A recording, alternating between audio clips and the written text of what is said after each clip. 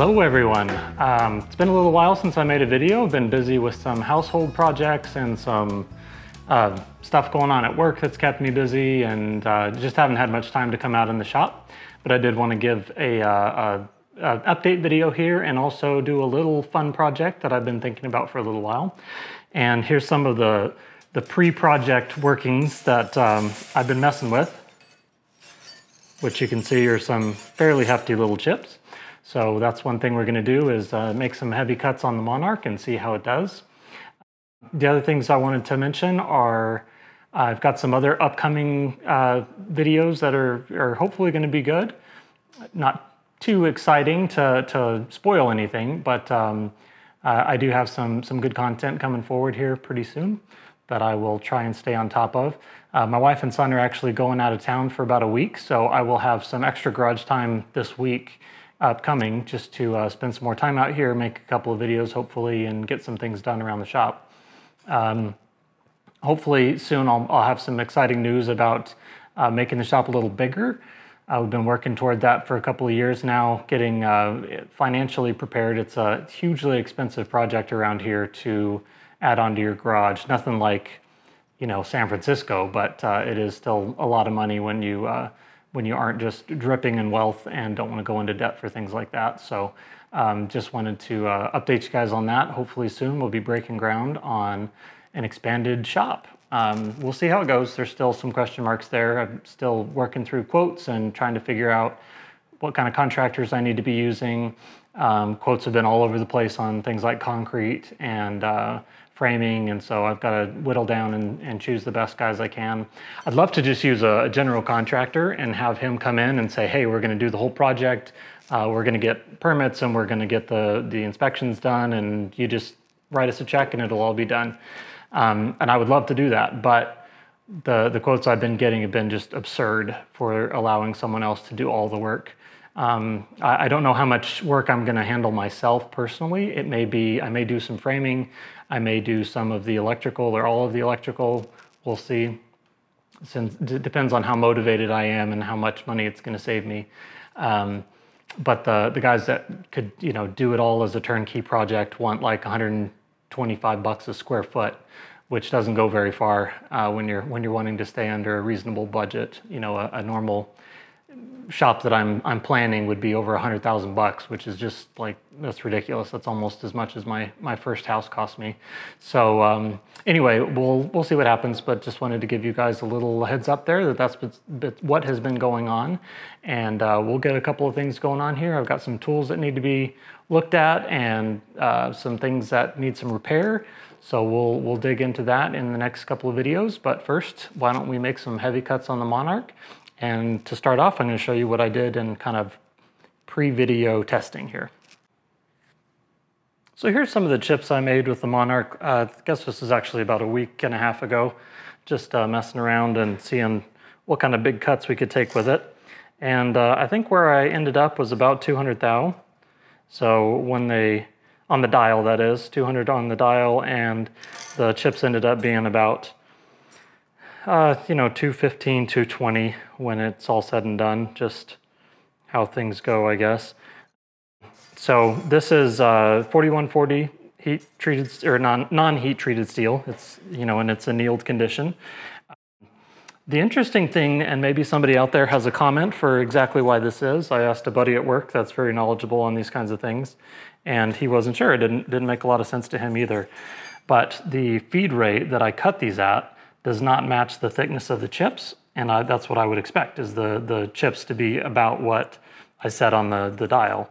And the feed rate was set to about, I think it was like 3.7 on these particular cuts when I was taking the deepest cut I took, and yet the chips are 20 thou thick, give or take. So measuring these, you know, at random, they were mostly between about 17 and 21 thou chip thickness. So I thought that was pretty interesting, that they would be thicker than the feed rate suggests.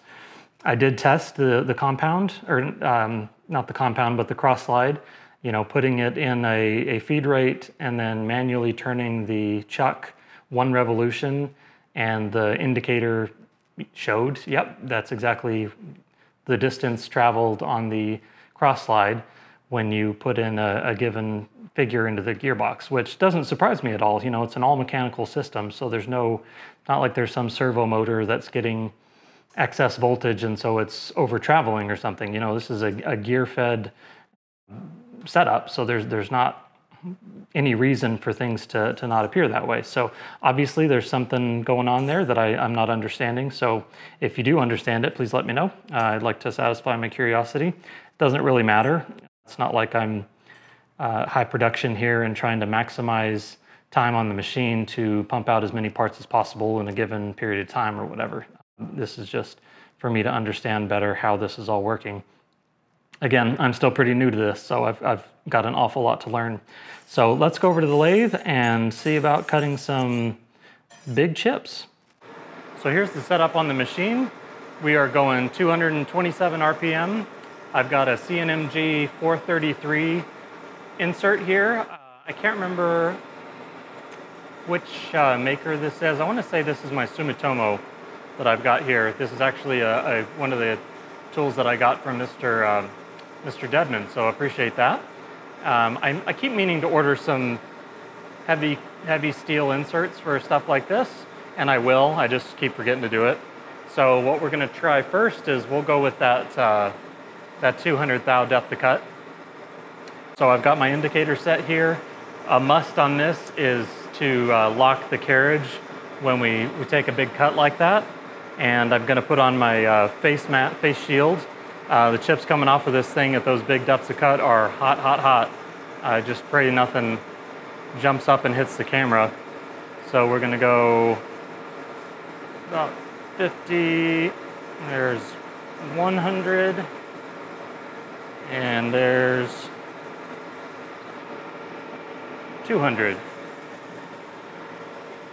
So lock the carriage right at 200.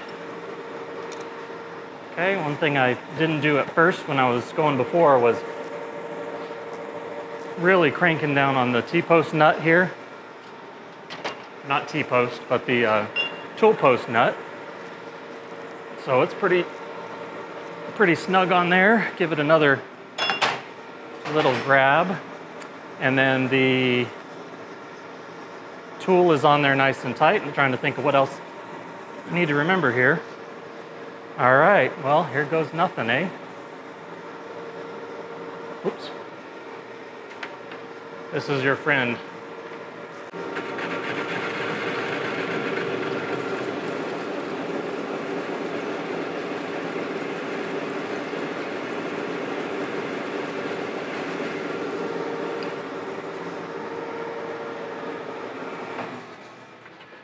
So it looks like that's not enough feed. So let's bump it up a little bit. Let's go, see.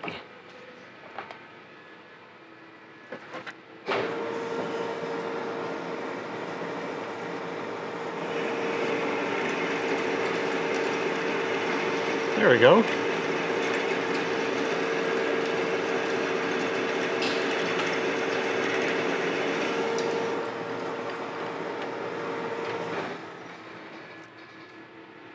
So no problem there. 200 thou depth of cut with a 7.5 thou feed rate, something like that. Nice and shiny silver, so it's not straining at all.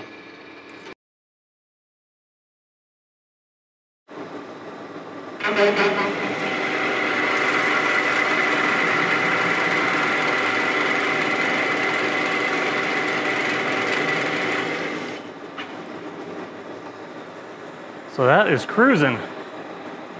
That's 250 thou depth of cut, 7.5 thou feed rate. That's interesting. And just below 300 RPM. So let's crank in some more. What the heck? Okay, reset a little bit here. So I think we're just running out of speed, and I'm just wary of cranking the lathe up too fast, just because I'm still unfamiliar with the machine and don't want to kill myself. The insert still looks okay. What we did is came back out to the full OD, and we're in 300 thou once again. and still at that 7.3 thou per revolution, just under 300 RPM. Oh boy, let's see what happens.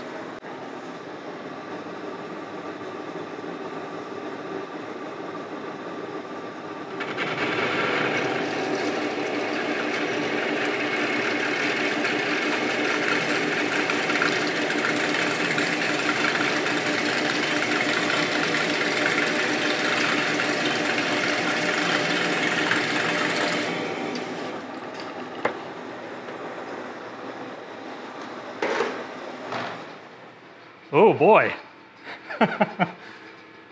that is fun. 300 thou, depth of cut. Machine handled it no problem. I gave up way before the machine was going to. I think we'll call it good right there. So here's the results of our little experiment, ending at 300 thou on the dial, and what these actually read is around 325. So cuts a little bit deeper than you dial in, and that's just because it's pulling into the work with all that tool pressure. So you can see based on the color of the chips, it wasn't getting pushed very hard. I've got some that are straw color, but most of these are just, you know, steel blue. Not getting terrible amount of heat into them. Not turning, getting towards black where they're just really getting cooked. And of course with the coins there, you see just how chunky these things are. Got a lot of gravity in there. So I'd love to get a big piece of shafting, something like 4.5, 5 inches in diameter of a free machining material, like 4140 would be great. And then be able to dial it in with some turning and make some real consistent curl over chips with the right insert, and just go bananas on the depth of cut until we can't anymore. With the facing cut, your surface speed is literally changing throughout the cut, and so it's hard to get consistent, decent results, and obviously I didn't, but still pretty fun. That kind of depth of cut for a home shop machine, I'm feeling pretty happy with that.